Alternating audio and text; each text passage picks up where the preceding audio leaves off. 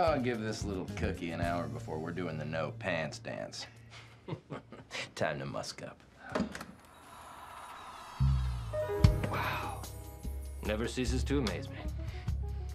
What cologne are you gonna go with? London Gentleman or... Wait. No. Hold on. Blackbeard's Delight. No. She gets a special cologne. It's called Sex Panther by Odeon. It's illegal in 9 countries. Yep. It's made with bits of real panther, so you know it's good. It's quite pungent. Oh, yeah.